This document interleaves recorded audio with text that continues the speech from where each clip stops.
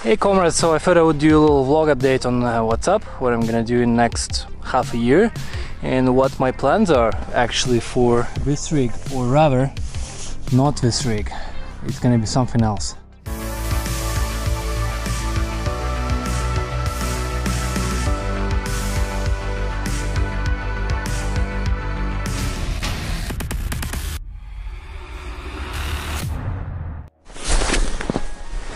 It's like a good foot of snow, or a little more. Amazing view over there. I'm at Jones Lake. Well, I wanted to get out. It's been about a month now, just over a month since I came back from Baja, a 2018 trip.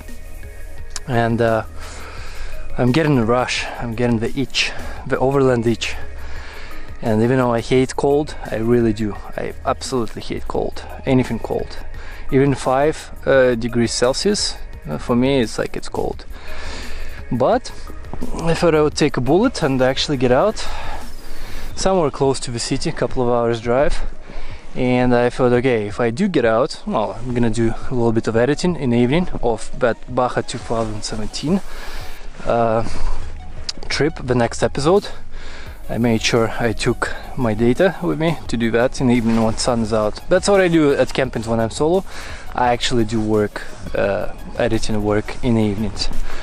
And yeah, I just thought, okay, where can I actually go where I could do like a little bit of crayfishing or something, you know, catch something while I'm actually potentially not doing anything because it's cold. Maybe I'm inside all the time.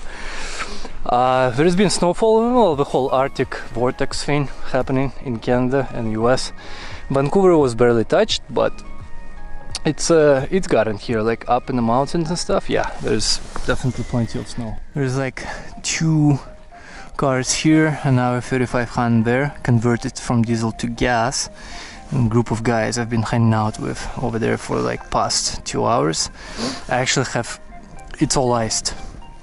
So I totally didn't expect Jones Lake to be fully iced. I thought, yeah, maybe snow a little bit here and I can throw traps. No, it's like 8 inches of ice. So those guys are doing winter fishing, just day tripping, not camping. And I thought, actually I asked them, they let me drill the holes, so I drilled many big holes, connected them all to throw 2 traps, so 2 traps sitting there. And I'm actually gonna go down, see if those guys want to be on camera, not want to be on camera. I have no idea, but I'll tell you why I want to switch this rig, why it's not good enough anymore for me, for my plans, for what I want to do. Again, I absolutely love this rig. I love it. I love it. It's absolutely great for burst overlanding, what I call burst overlanding. But I want mobile home. I want to not pay rent. I want to not pay mortgage. I want to live out of vehicle. It's not gonna happen soon. It's gonna happen in probably a couple of years. I need to do research, lots of research. So whatever next thing that I'm doing, that it's absolutely researched, so no mistakes are made whatsoever. So you don't have, so like unlike with this rig, so I don't have to compensate for many things. Again, it's great, but can you imagine with space living full-time? Let's say I'm going back, like let's say I'm not going to Argentina yet, let's say I'm still doing burst overlanding, but I'm still working office job. What I want is my home to be on wheels all the time.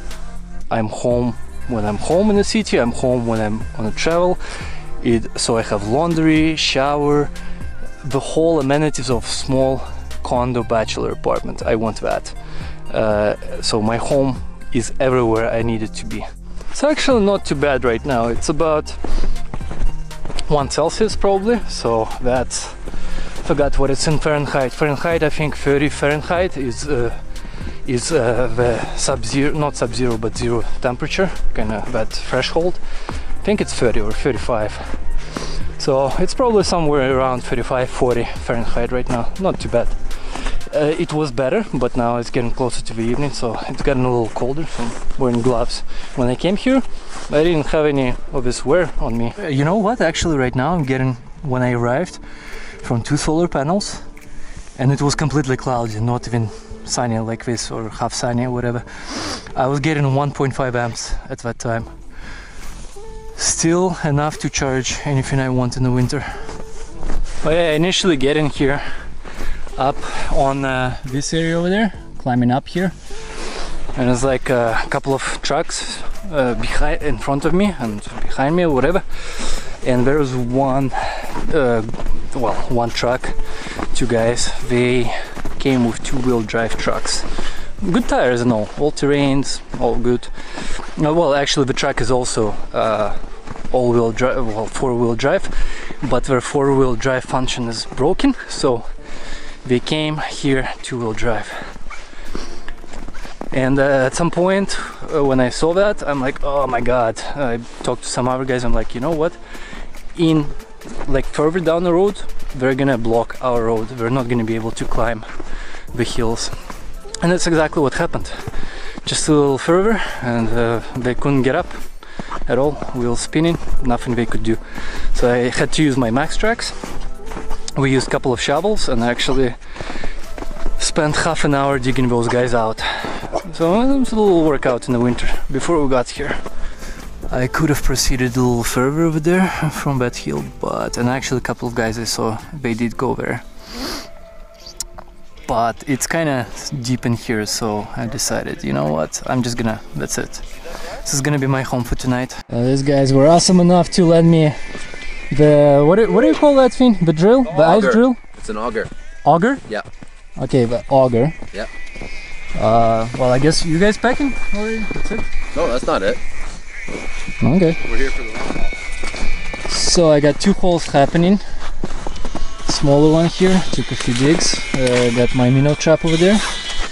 And the big crab one over there. But so far nothing, just sausages. I have a feeling the whole winter months crawfishing is probably Louisiana stuff, like southern states. It doesn't work like that in Canada. But man, look at this amazing view. So there's probably 1, 2, 3, 4, 5, 6 fishing rods. And actually, yeah, there's some trouts happening. Some pops, and then he's gonna come down fast. Let's just call it a beer refill. Yeah, that's what we're calling it. In Russia, we used to call those argamak. I used to have one as in childhood. Pretty cool thing.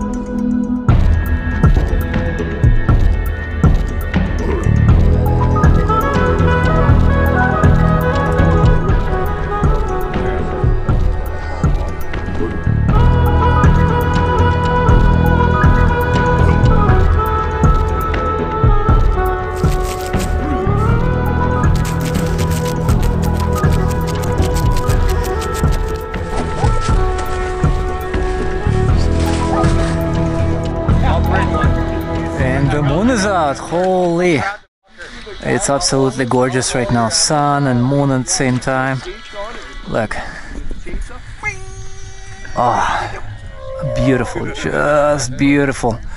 Just for this kind of view, worth coming into this freaking cold. As far as traps go, 2 hours in, they're not really yielding anything. So it's for sure this whole winter crawfishing, it's southern states. It's not applicable to Canada. By this time in the summertime, I would have had already like a good 10 of them. But right now, nothing at all. Oh yeah, it's getting very noticeably cold. So I'm gonna resume tomorrow. Before I leave, I'll explain why I want a different rig.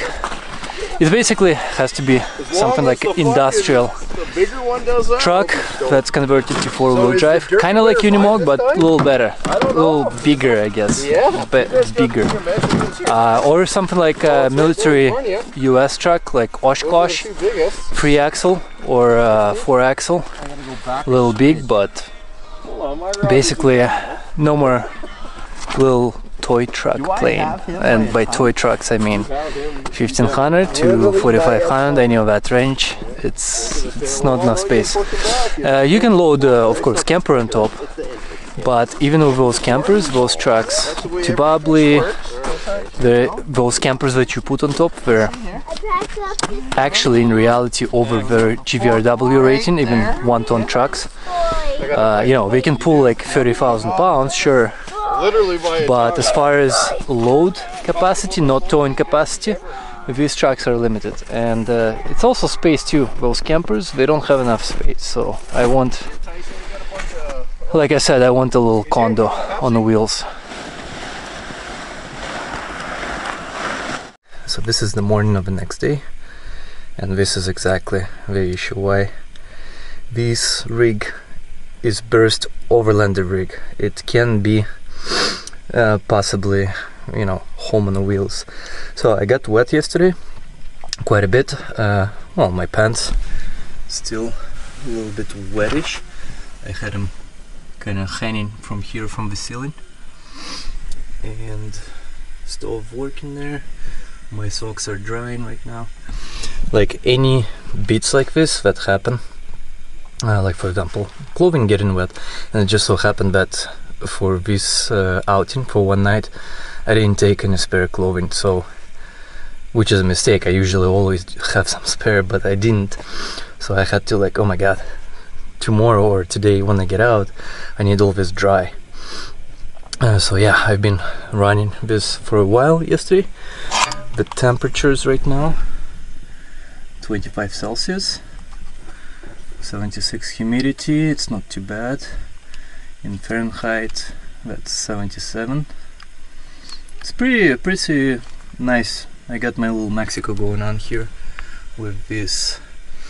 And let's see, monoxide 36, it's not too bad.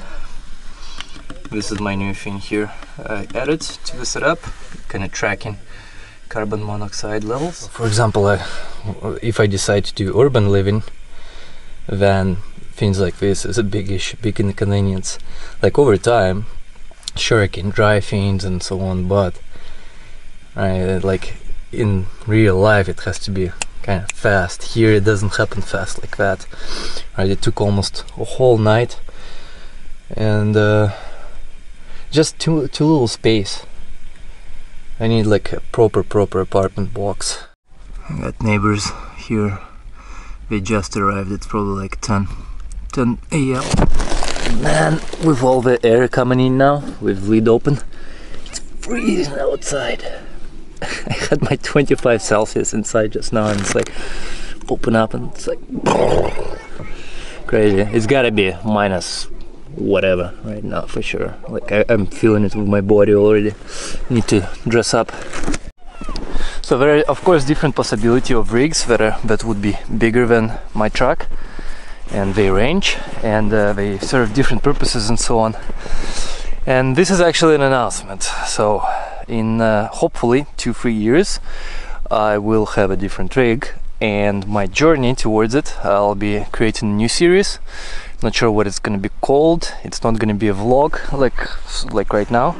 It's probably gonna be its own thing, and it's gonna be happening over the next 2-3 years, just as I film stuff or find the information, research, kind of try to accumulate all the information in that little series, which is, you know, for me, even to keep track of various data and stuff that I accumulate information, and plus for other people that may be considering overlanding but not sure what rig they got for what purpose, or maybe they're not even sure at all what kind of overlanding they want to do. So that should help them.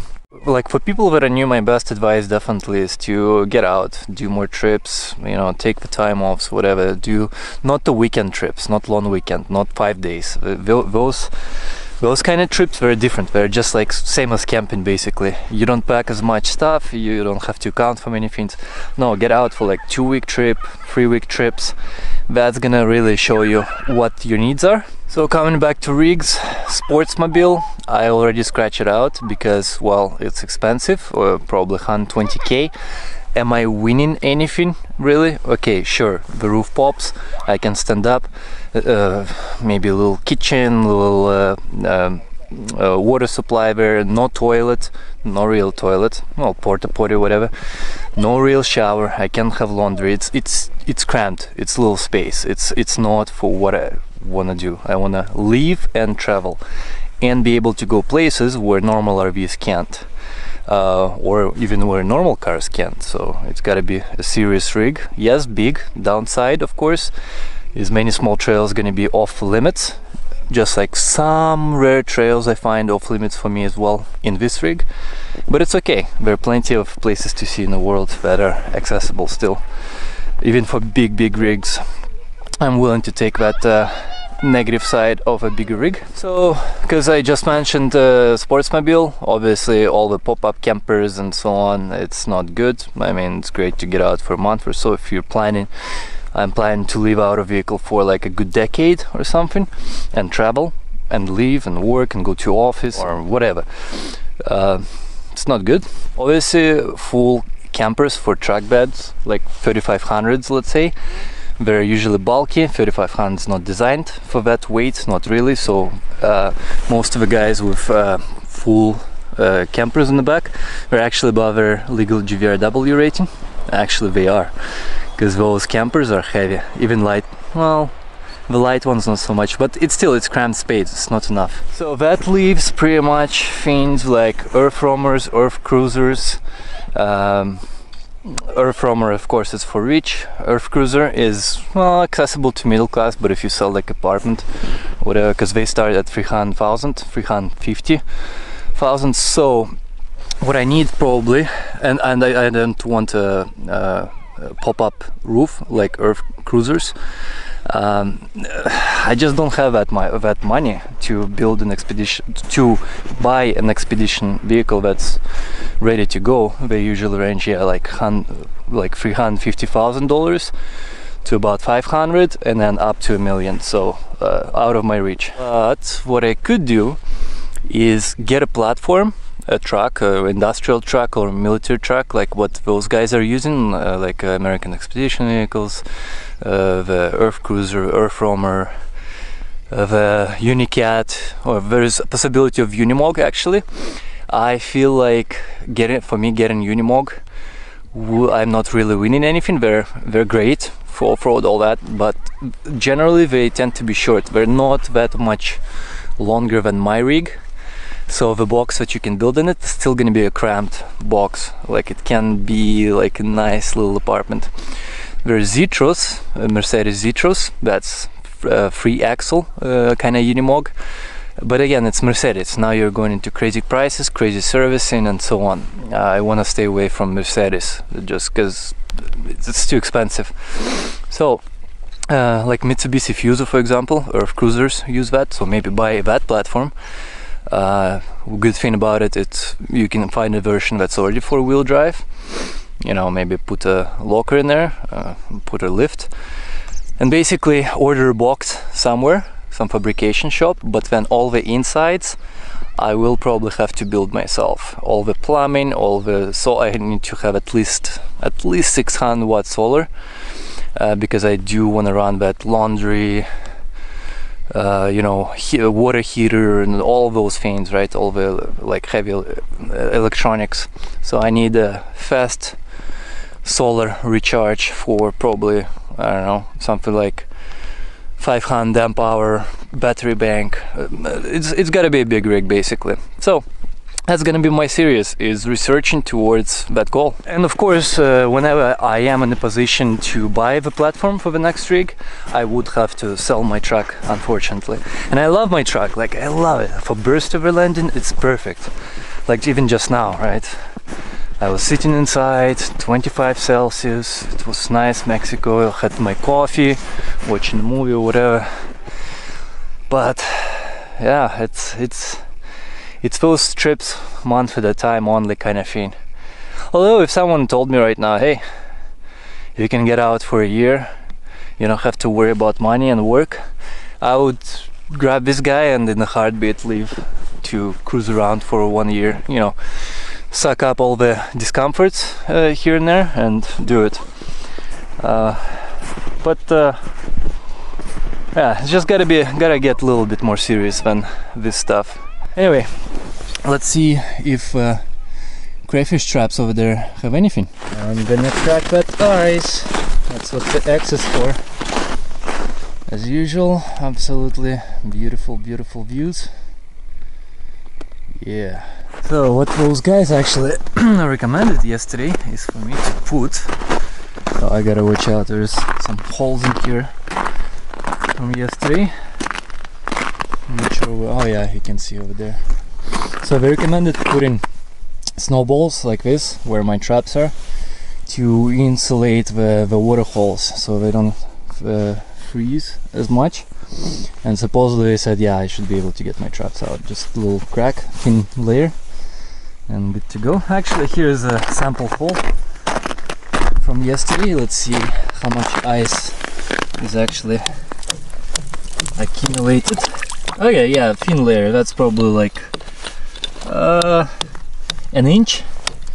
Still crackable.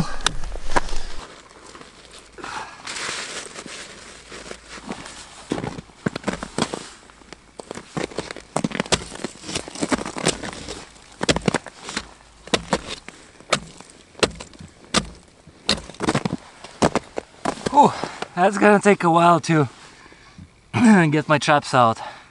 So I'll get to that, shut down camera. Let's see.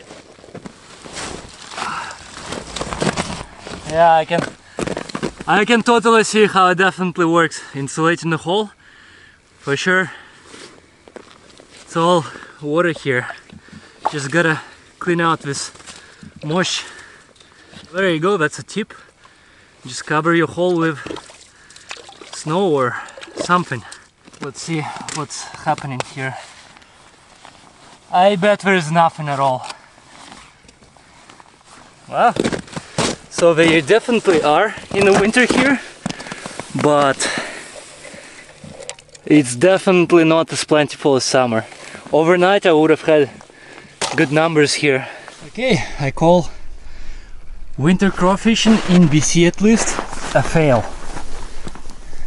There you go, there's nothing in the big one at all. It's all BS. There you go, so now you know. I guess I'll conclude this vlog. That was my little update on what's up. Oh yeah, by the way, once I finish right now Baja 2017 series, I'm debating if I should go back to 36-day Overland. I still have about 14 episodes left. That's my most off-roady series, but it was also the first one of lots of technical issues as far as like my audio, loss of data and all kinds of stuff. That's why I abandoned it. It was a nightmare to edit. But since then I've learned tricks, optimizations and so on, plus voiceovers, so I'm debating possibly jumping on that series, kind of get it over quickly, and then jump back to Baja again, but this time 2018 series. And in August, second half of August, it should be Arctic Circle trip. So hopefully by the time I come back from Arctic Circle, I am in a position where I can edit Arctic Circle and not edit stuff from way back. Still sitting about 25 videos behind right now. That's a little update. And with this awesome view, I bid you farewell. Ciao. Hey comrades, don't forget to hit that like button and also leave a comment, and if you haven't subscribed yet, you should by hitting that subscription button and also bell notification next to it, so you can actually get my video updates both in notification in your video feed, and as well you can support this channel if you like my videos through PayPal or Patreon in the links down below or just after this video.